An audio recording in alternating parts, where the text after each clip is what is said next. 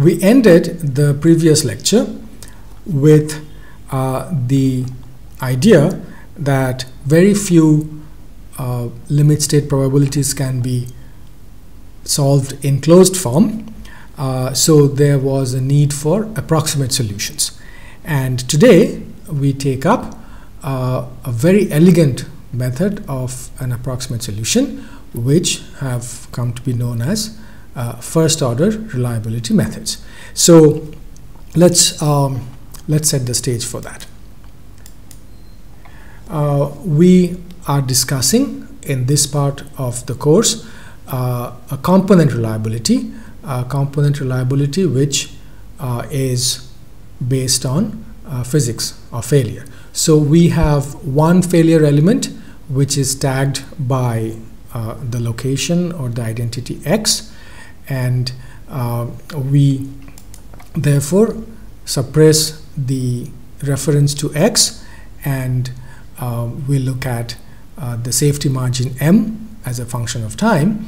And in general, this safety margin is a function of capacity type and demand type random variables, and those in turn, C and D in turn, are composed of other basic variables, X sub C and X sub D. So together we call them the set of basic variables X.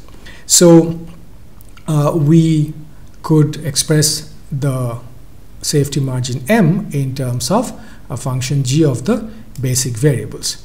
Now we are restricting ourselves to time invariant basic variables for now, and so the problem simplifies to a limit state equation Gx equal to 0 such that Gx negative implies failure and Gx 0 or positive implies a safe situation.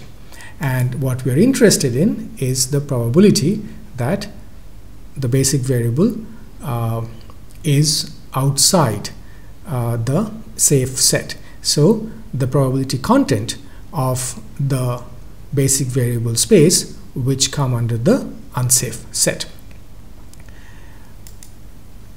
Now in 2 dimension, this would be the representation of the problem, the safe set versus the failed set, and this is just copying the equation from the previous slide. This is what we are interested in. In general, X is an n-dimensional vector. Now obviously we have discussed this, G doesn't have to be a linear function of the x's, so we might as well bring in a clearly nonlinear looking function, and let us say this is the shape of our limit state equation, and that separates the space of basic variables into safe and failed regions. So in form, in FORM, the idea is to map the basic variables into another space of variables y, and let us say that there is a one-to-one correspondence between x and y. So y is tx, where t is the transformation and x is the inverse map from y. So these functions are very well defined. In that case, the region, any region Rx would map to a corresponding region Ry from x to y, and the probability content of the region Rx would equal, we have discussed this when we discussed joint distributions, would equal the probability content of the region Ry. So that is a key element there.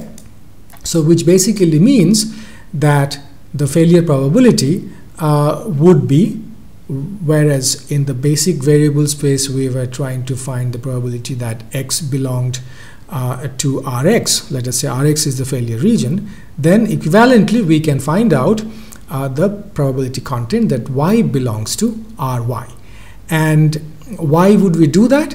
Obviously, if that computation or that estimation of the failure probability in y space is considerably simpler, that would be an inducement of doing such an exercise.